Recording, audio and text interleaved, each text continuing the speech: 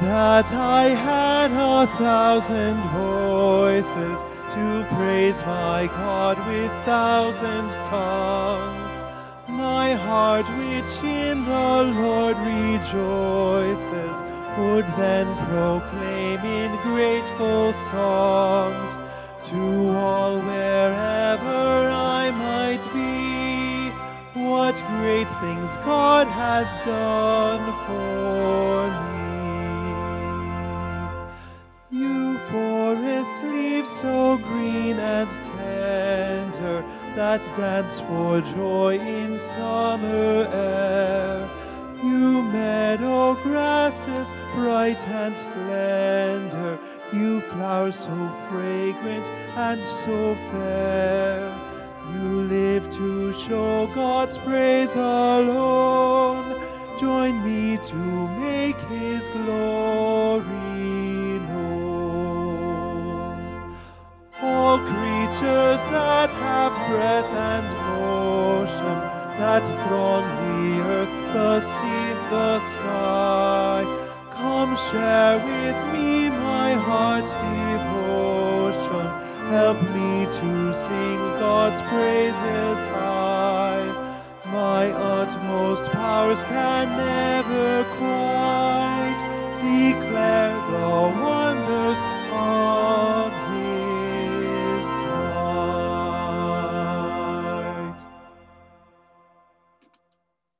Well, good morning to all of you and a happy Father's Day. Yep, that is.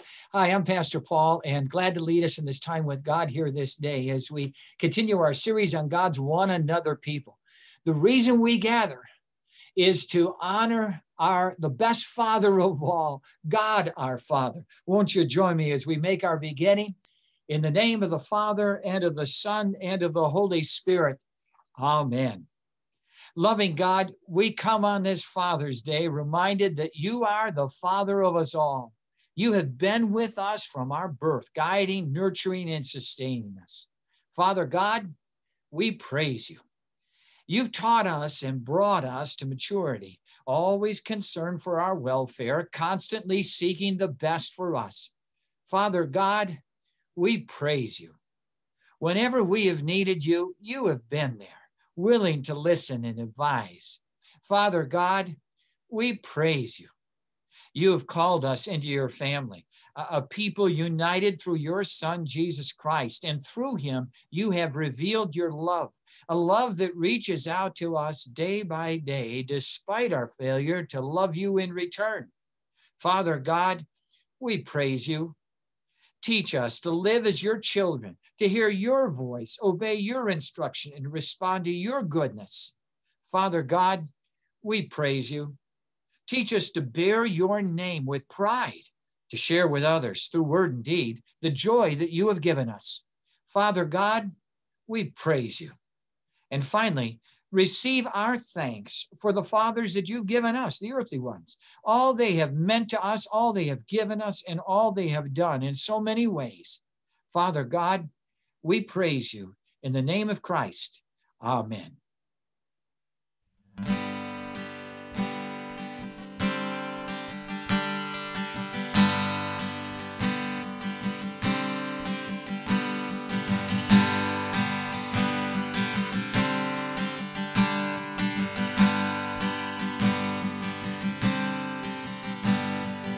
I've heard 1,000 stories of what they think you're like, but I've heard the tender whisper of love in the dead of night, and you tell me that you're pleased and that I'm never alone. You're a good, good Father. It's who you are. It's who you are. It's who you are, and I'm loved by you. It's who I am. It's who I am. It's who I am. And I've seen many searching for answers far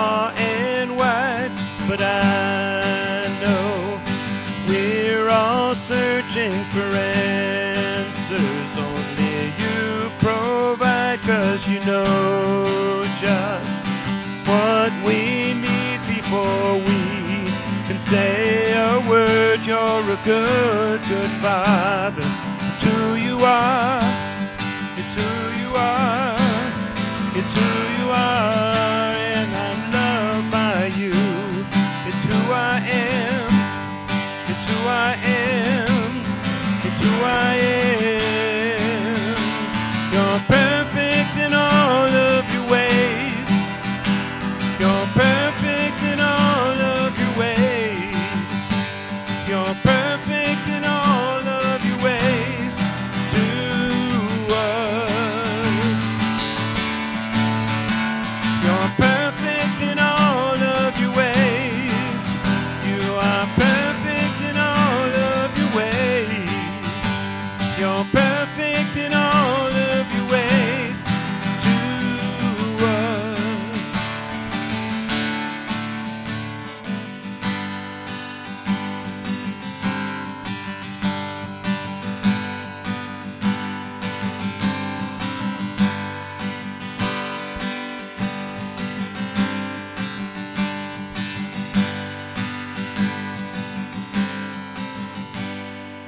Love so undeniable, I can't hardly speak.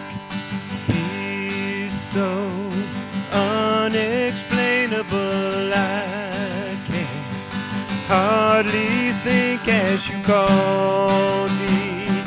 Deeper still as you call me. Deeper still as you call me. Deeper still into love. Love, love, you're a good, good Father. It's who you are. It's who you are. It's who you are, and I'm loved by you. It's who I am. It's who I am. It's who I am. You're perfect in all of your ways. You're perfect in all of your ways. You're perfect in all of your ways to us. You're perfect in all of your ways. You are perfect in all of your ways. You're perfect in all of your ways to us. Yeah, God is perfect in all his ways to us, but we not so much.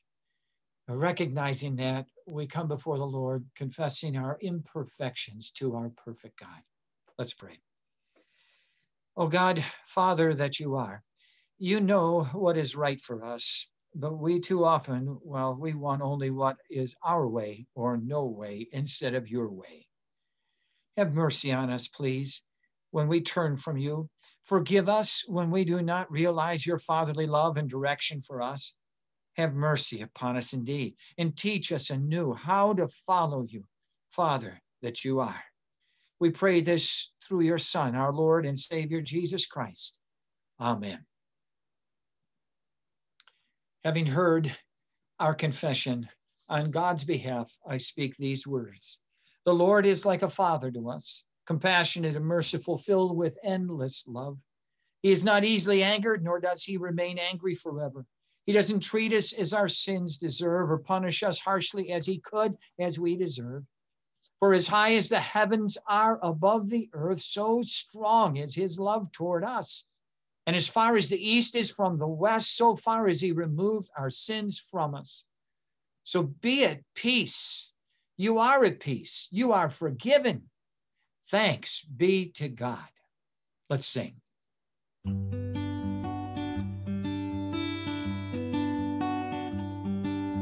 Try to find the words, put them in a song. How can I describe a gift from above? This is his love. Live another day following your way. Help me realize that you are enough. This is His love. So high like a mountain, so big is your love. Wide as the ocean, how deep is your love? As bright as a night star, as warm as the sun. This is His love.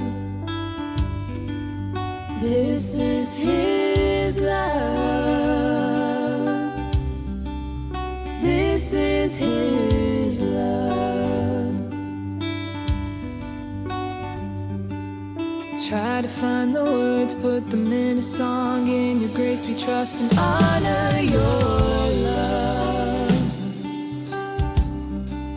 We honor your love. Live another day following your way. Know with all your heart that you are enough. You are enough. So gentle like cotton, so pure is your love, and mighty like iron, strong is your love, as bright as the night star, as warm as the sun. This is His love. This is His love. This is His love. You are selfless and ceaseless, countless and boundless, endless is His love.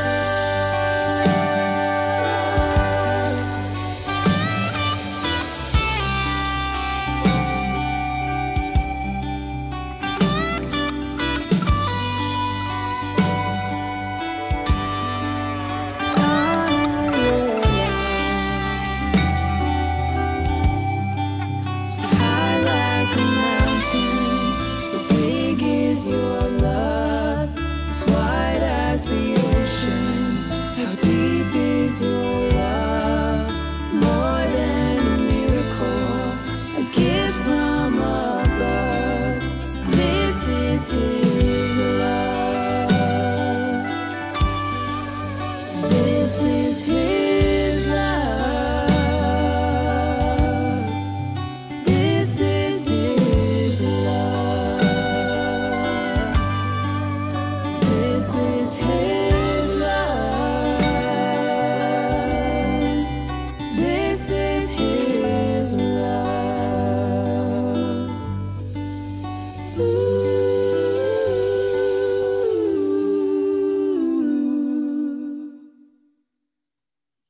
Boy, what a sweet message that is. What a sweet God we have. And thanks, Mike, for writing that song, and Olivia and Hallie for bringing that to us.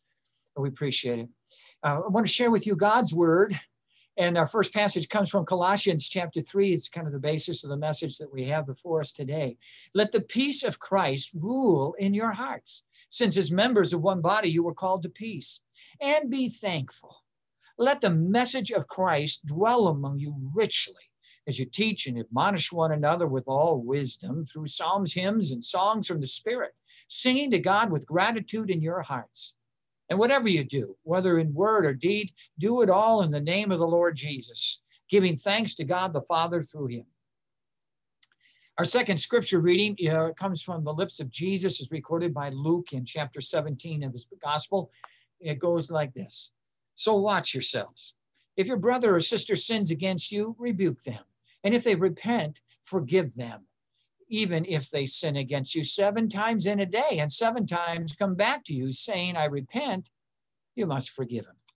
It's the gospel of the Lord. It's time for our children's message. So kids, gather around. Mrs. Joyce Shonchek's going to share it with us. Joyce? Good morning. Oh, be careful, little eyes, what you see. Oh, be careful, little eyes, what you see. For the Father up above is looking down in love. Oh, be careful, little eyes, what you see. Hi, boys and girls. Mrs. Shonshek here, and I thought it was such a beautiful day we would come outside to have a little chat. Do you know where I learned that song? I learned that song in Sunday school. And do you know where I went to Sunday school? Right here at St. Matthew. Yep, I was 6 years old, and my Sunday school teacher taught me that song.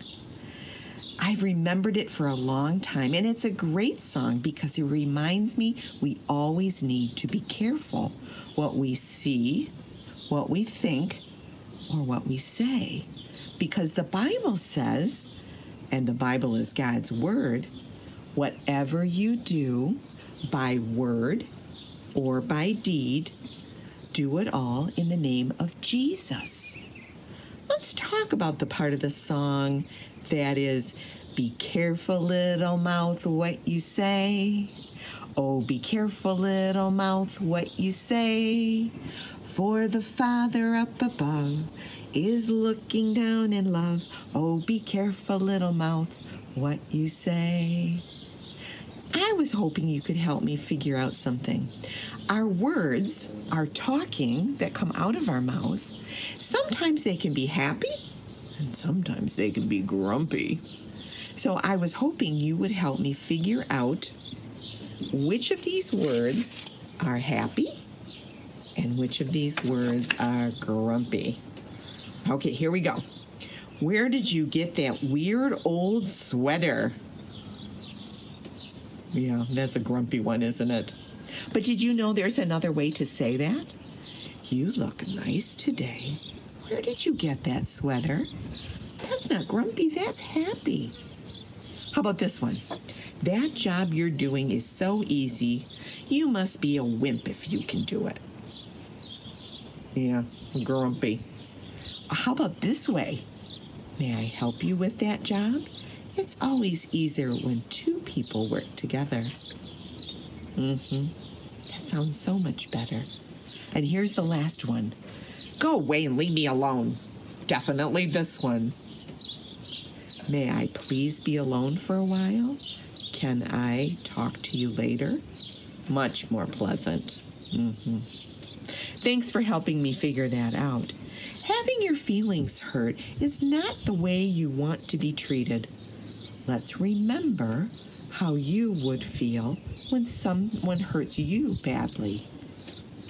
Who's the only perfect person there ever was? Do you know? Jesus, our friend Jesus. He never did anything wrong. That's right. That means that you or me are not perfect. And sometimes happy and kind people say things very grumpy. They say things that they shouldn't. So the question is, what do we do when we do that? We ask God for forgiveness, and then we go and apologize to whoever we talk to and we hurt. How about if we say a prayer right now and ask God to help us be happy and help us talk the way Jesus wants us to talk? All right, I'm ready to pray. Are you? Dear Heavenly Father, thank you for our wonderful bodies that you created. Help us to think before we speak and not to use our words or to hurt others. Help us use our tongues to encourage each other and tell others about Jesus. In Jesus' name we pray. Amen. Thanks for stopping by, and you have a wonderful day. Remember to say some happy, wonderful things.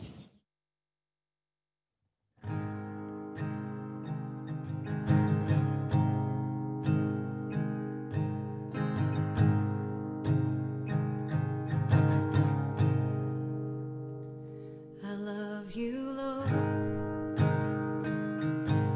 Oh, your mercy never fails me. All my days I've been held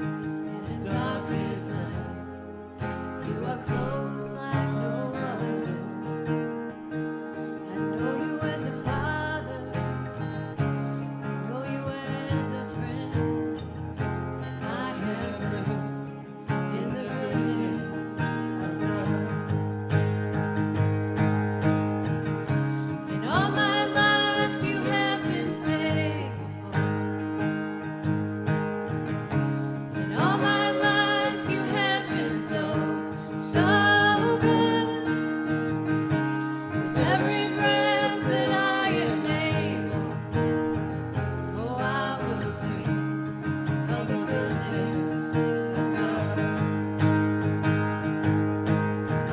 Your goodness is running after, it's running after me.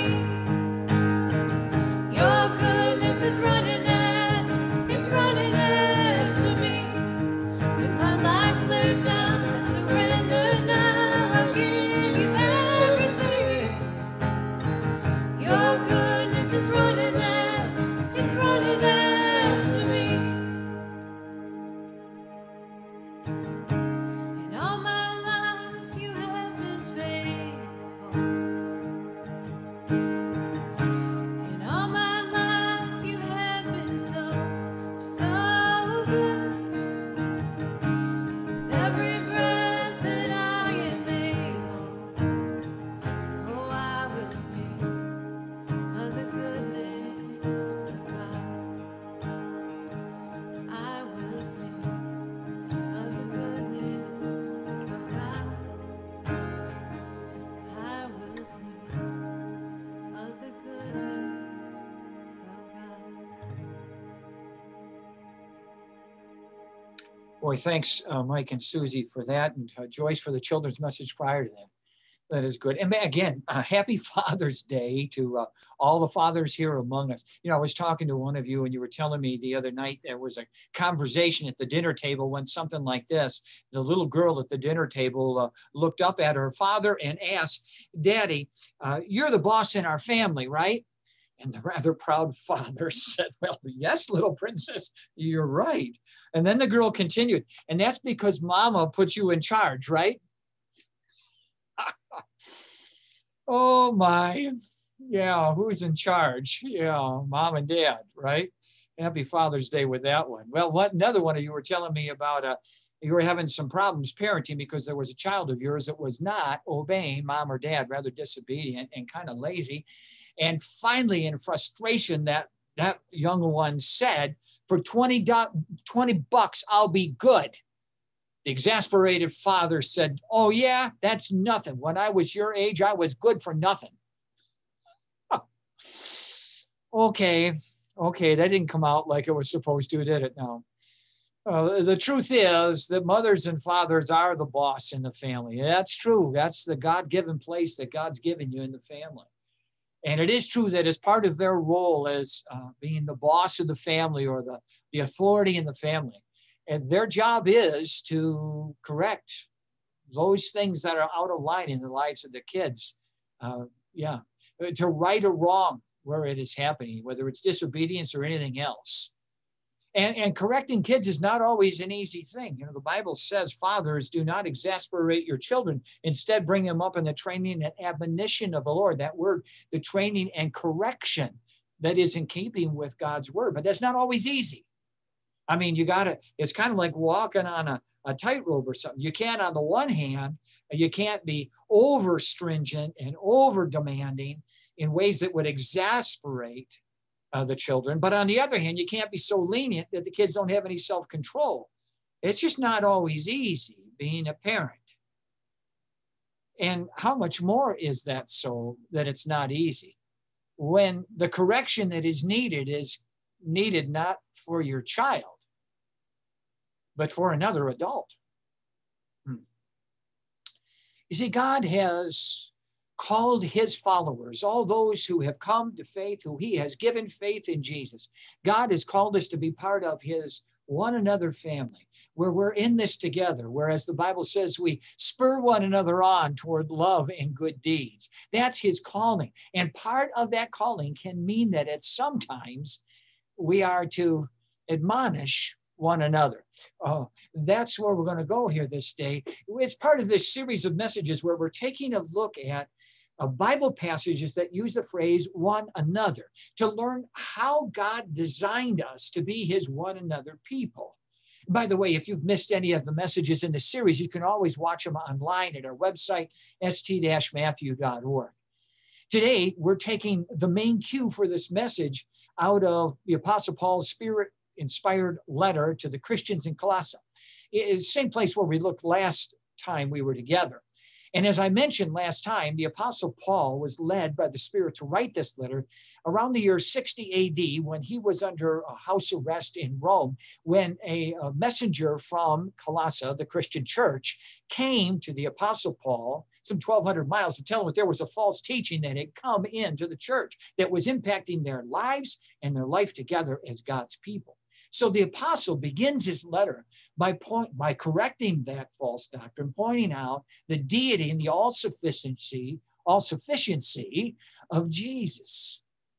And then he turns his attention to how that all-sufficiency of Jesus ought to make a difference in our lives. You can see that in the first verse of our Bible reading today, where it starts with the note, "Let the peace of Christ rule in your hearts." The peace of Christ. Now, we sang about that peace of Christ in that song a little earlier, "Good, Good Father."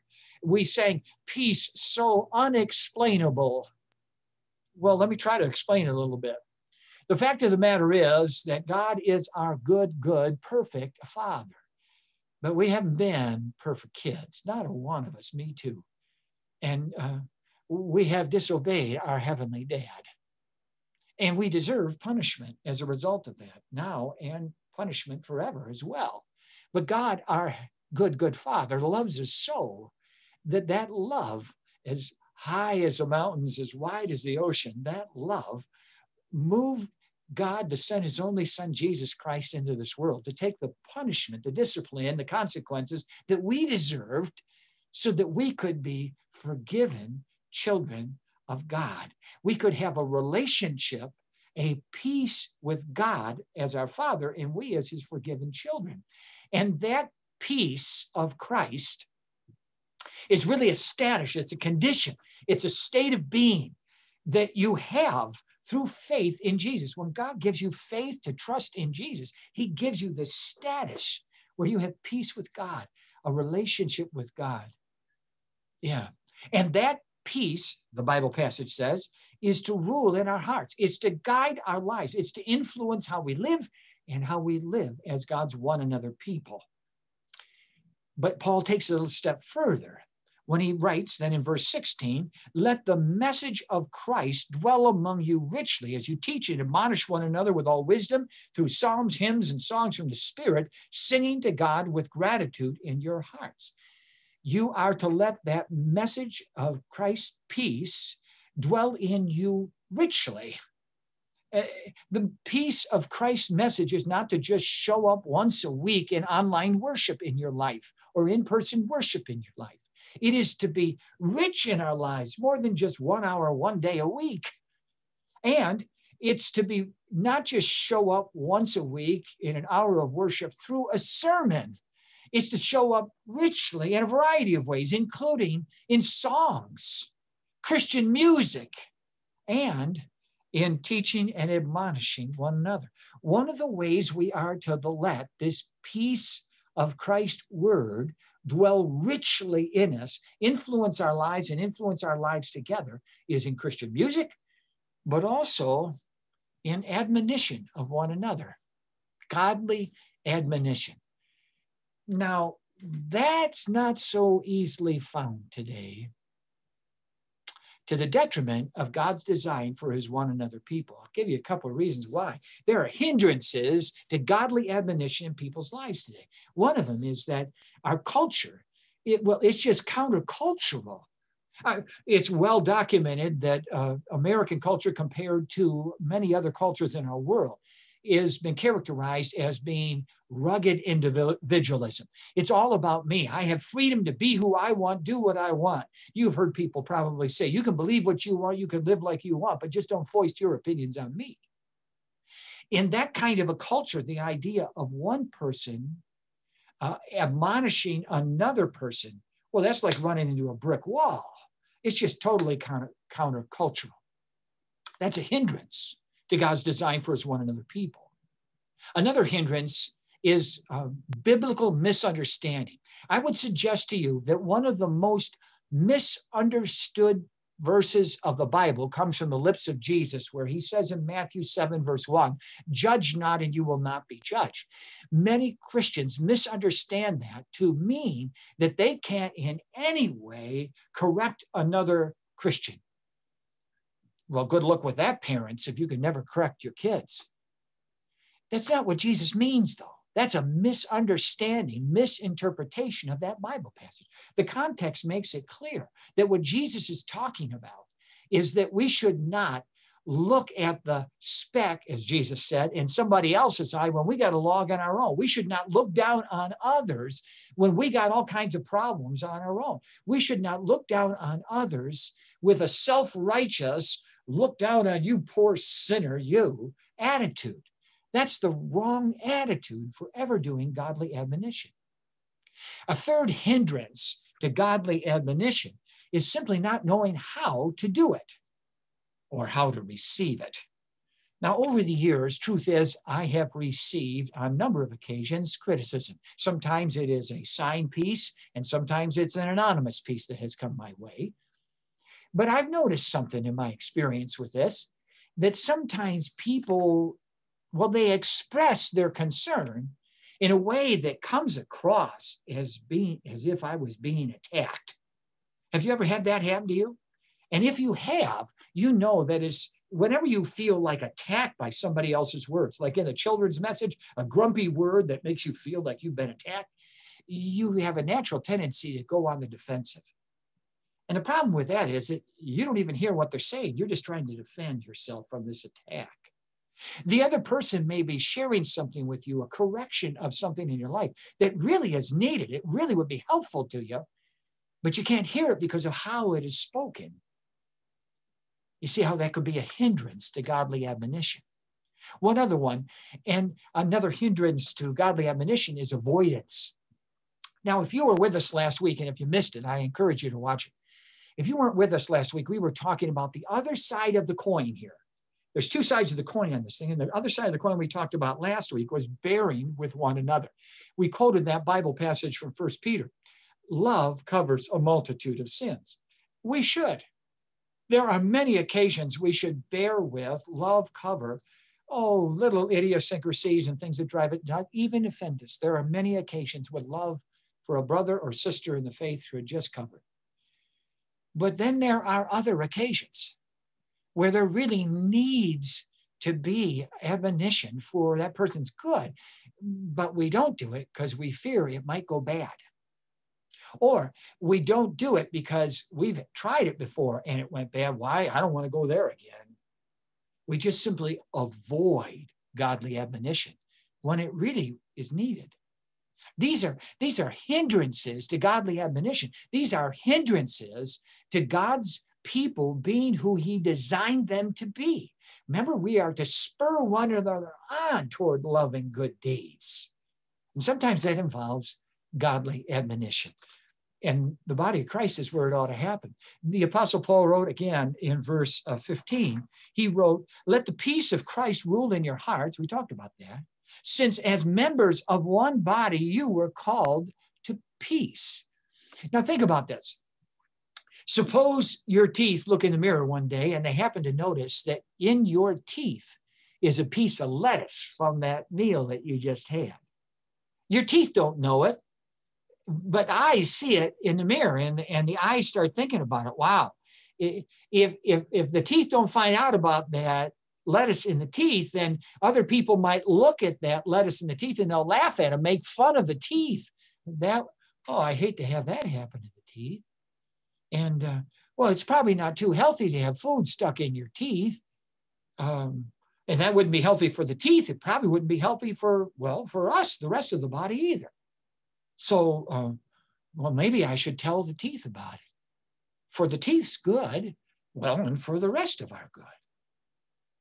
Now, can you understand where I'm going with this?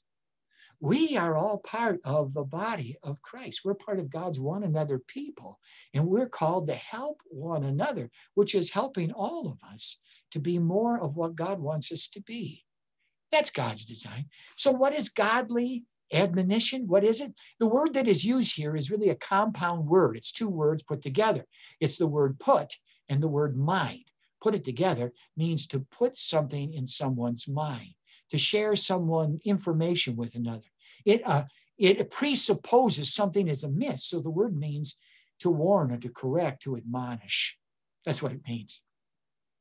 If we avoid, or for any of those other reasons, avoid correcting a person, that person might not even know that they're doing something wrong, that they are just like the lettuce that the teeth don't know about that's stuck in the teeth. They may not even know that. Have you ever had that happen? I have. You ever had somebody be mad at you and you don't know why?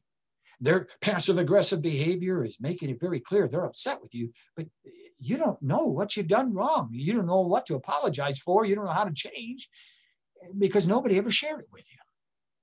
See why it's important to have love covers a multitude of sins, but sometimes it really is helpful to the other person and your relationship with the other person to have a conversation like that. If you don't correct them, they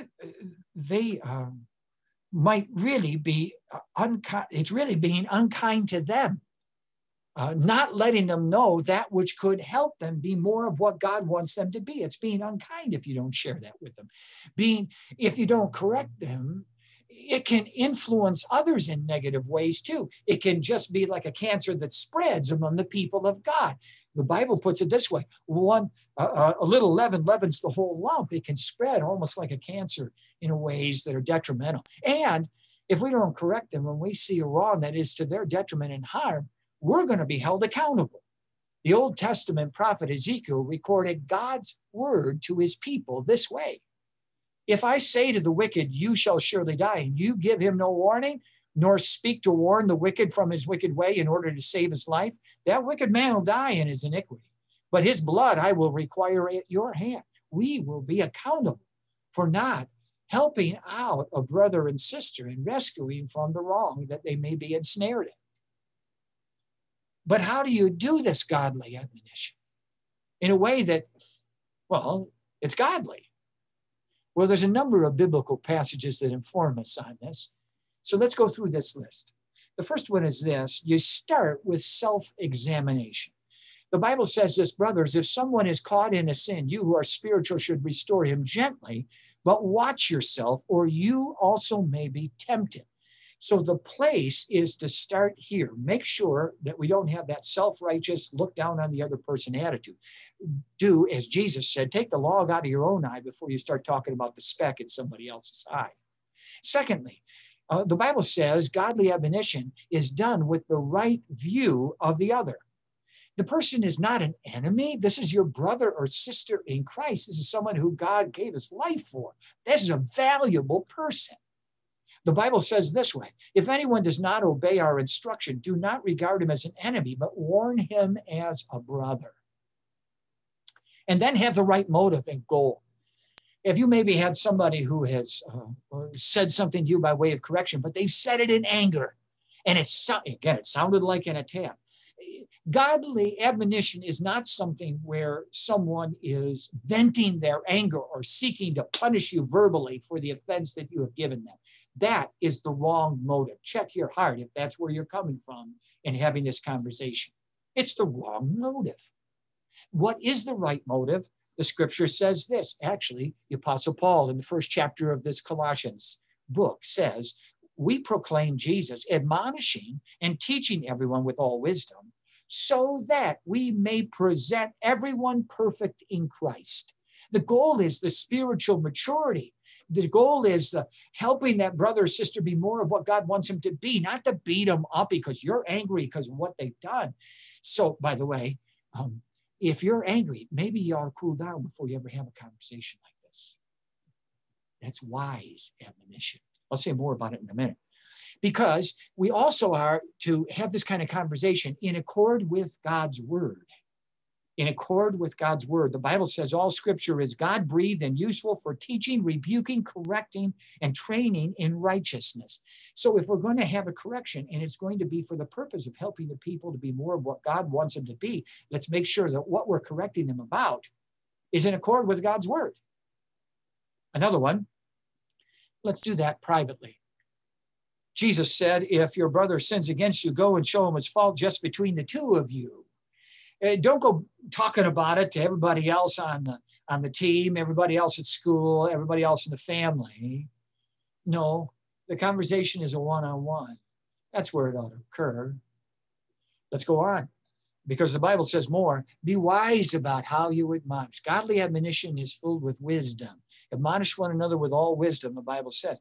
There is a better time and a better way than others. Not when you're all amped up with anger, maybe not when the person is coming off of, a cold or something like that, and they're not feeling good. That's not going to be the best time for them. And in person is best. Over the phone is next best. Sometimes in writing, it can be done. But in every occasion, I found it helpful to kind of rehearse what I'm going to say so that I say it with the right attitude and the words that communicate the truth in love for the good of the other. Another one, hate the sin, but love the sinner. That's a phrase that we sometimes use. It comes out of the second last book of the Bible. Be merciful to those who doubt, snatch others from the fire and save them. To others show mercy mixed with fear, hating even the clothing stained by corrupted flesh. So we don't like the wrong that is being done, but we sure like the one who has done the wrong, because we're people that do wrong too, and God has loved us.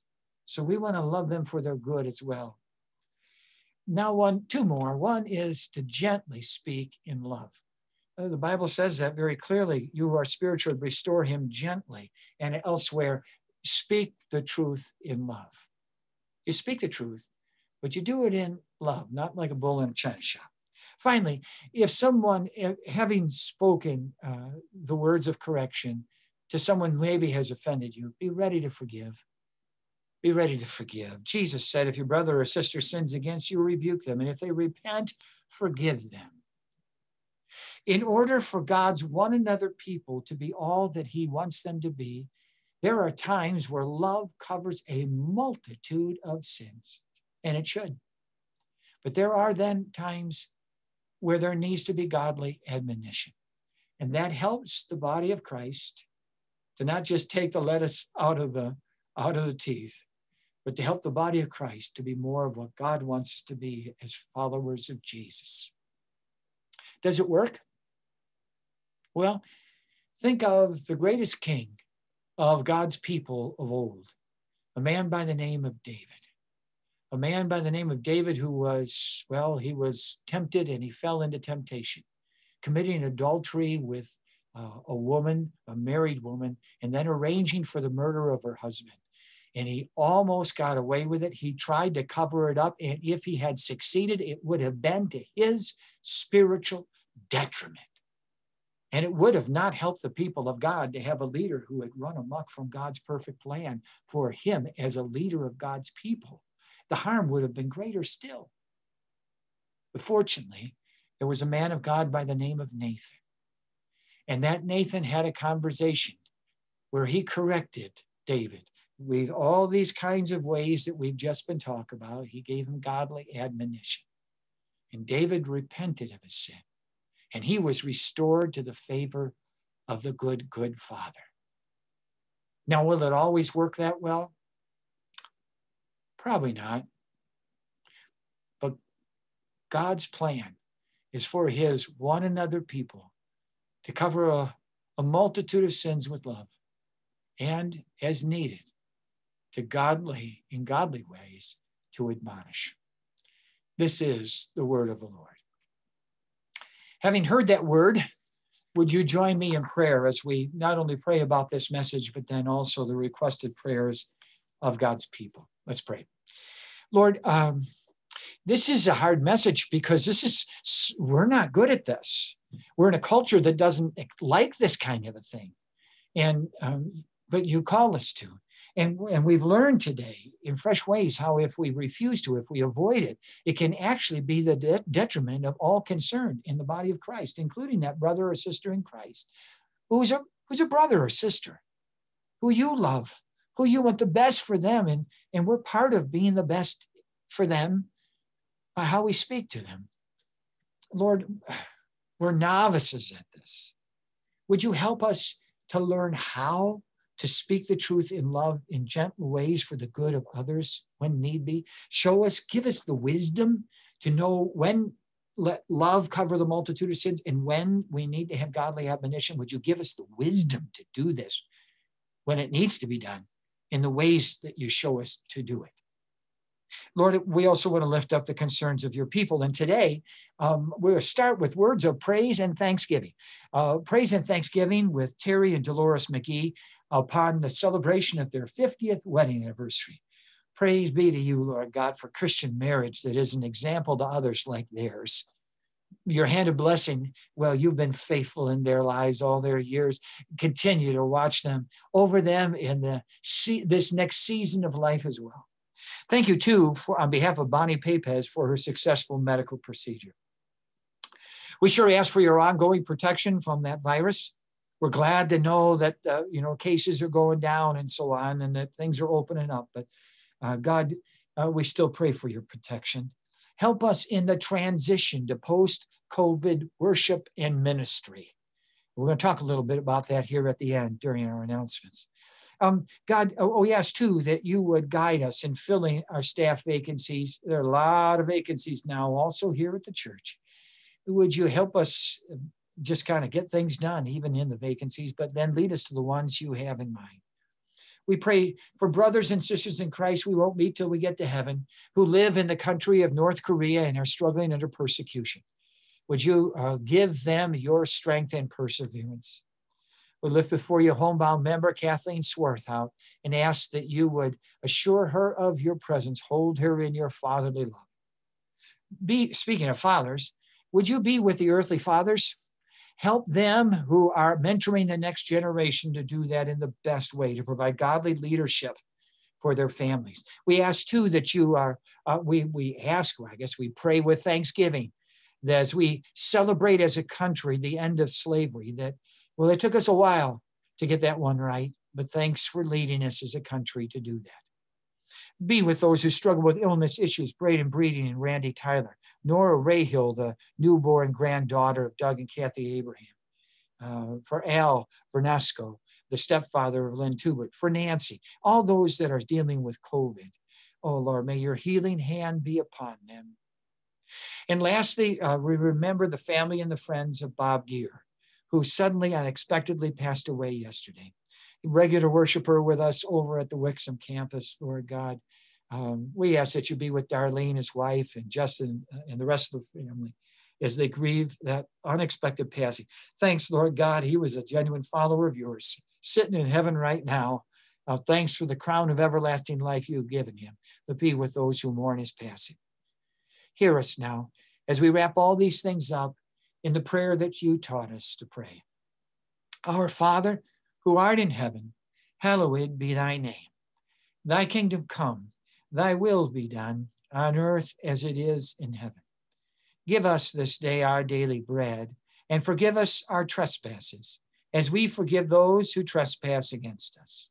And lead us not into temptation, but deliver us from evil. For thine is the kingdom, and the power, and the glory, forever and ever. Amen. Now, today, I want to especially ask that you stick around for the announcements. Yesterday, we had a special elders meeting, or we had an elders meeting. I've got some post-pandemic worship announcements that are important for all of us to know, but I won't give those to you after our closing hymn. Right now, receive the blessing of our Lord. May the grace of our Lord Jesus Christ and that love of our good Father and the power of the Holy Spirit enable each one of us to be part of God's one another people.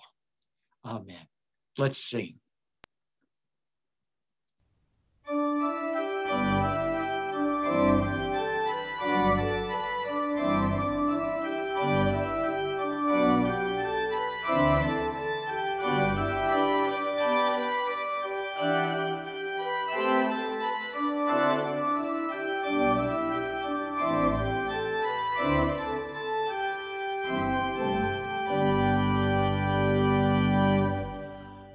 How firm a foundation, O saints of the Lord, is laid for your faith in his excellent word.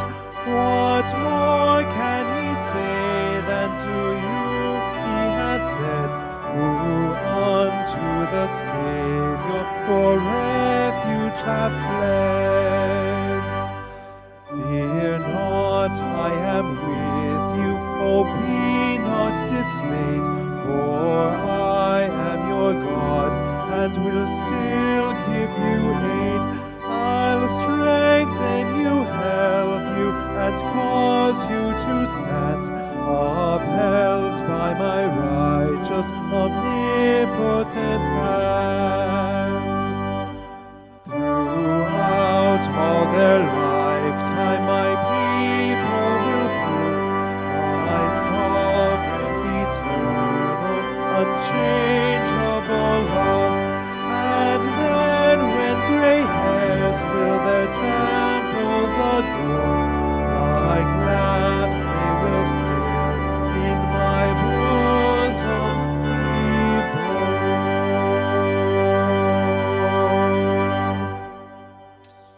Well, guests, a special thank you for joining us in worship here this day. We're glad you could be here. If you ever have any questions about your walk with Jesus, and you need some guidance in that way, contact us. We'd be glad to help you out along the journey. I want to remind everybody that our online pastor-led Bible study will begin here at 10:45. You're welcome to join us. The link is st-matthew.org/Bible study. Thanks also for your financial support, whether you give it online, mail it in, however that is. We appreciate your support so that we can continue this ministry. Now, I mentioned that yesterday the elders had a meeting in which they discussed how best to transition to post-pandemic worship, especially in light of the government's lifting of the mask and gathering mandates this coming Tuesday. They decided that starting next Sunday, June 27, while we will continue online worship, all COVID restrictions will be lifted for our in-person worship, with a couple of exceptions. One is this: we will continue for a while to still continue to distribute communion elements as people enter in bags. If you've been with us in in-person worship, you know that we then all take communion together rather than coming forward to take communion. But next week, in our in-person worship, we'll pass around the offering plates as we've done in the past. There won't be a dismissal of everybody row by row at the end of worship and so on. There's one other thing that we're going to do, continue to do. And just a quick story about this. A couple of weeks ago in an in-person worship, when we were greeting people after worship, there was somebody who had just come back for the first time, had heard that we were going to go with a section that was mask optional. And this mother of a young child was so grateful to be back in in-person worship. Oh, it felt so good. But their little child had not, of course, been able to be vaccinated. And they said to me, oh, I don't think I can come to worship if people are just going to, if masks are going to be optional. So we want everybody to feel comfortable coming to worship, you know, and there are some folks who are not yet ready to come without masks and without social distancing. So in all of our in-person worship venues, on the right side, as you face the front of the church, on the right side, we will have a section where people will be asked to wear masks and they will be social distanced in their seating, because we love all of you. We want you to feel comfortable coming to worship, whether you feel comfortable without mask and social distancing, or whether you really would still yet prefer that, okay? So God continue to give us patience as we make this transition and come out of this thing called pandemic. We pray that that really happens completely, fully soon. With that, I want to invite you to enjoy the chat on Facebook or Zoom for the next 5 minutes. And then we'll see you in that online Bible study. God bless. Have a great week in the Lord. Happy Father's Day.